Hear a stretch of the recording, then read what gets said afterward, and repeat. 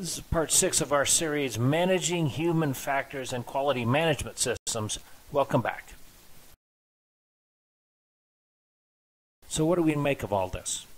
Now that we have a system to understand some of the human factors, we now have a way to do what the 2015 standard says, which is in 714 that the organization shall maintain the environment necessary to achieve product conformity, including human and physical factors, and in 851Q, which states that control conditions shall include actions to prevent human error. Is the result of all this much different than it would have been if you hadn't considered the human factors? Well, I think it is emotionally. In this case, the organization asks one last important level of question, which is there something about the organization's culture that allowed this to go on? Is there some lack of clarity about the organizational policy that allowed somebody to operate in that way and not say something?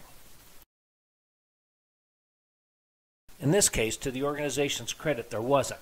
But in some cases, and at some point there might be, and we can think of examples in family-run businesses, for example, where this might be the case, and the openly stated policy and the reality might not be the same.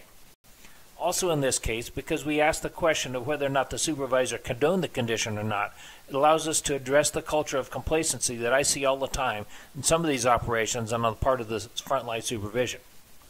What's the role of the ISO standard in all this? Well, the third-party registration, the ISO auditor, is one way that there can be integrity introduced into the system. He or she will investigate corrective action responses to the internal and third-party audit findings, start to ask questions about management commitment as it's defined in the organization's quality policy and procedures, and there may be an issuance of an additional finding about management commitment in cases where it's warranted and the management doesn't act.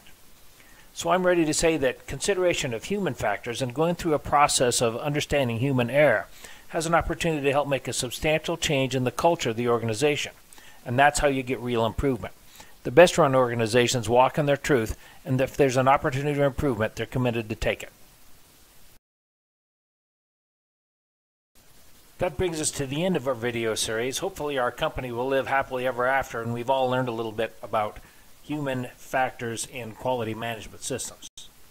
For comments, suggestions, or other improvements on this topic, please feel free to contact me at www.iso-help.com.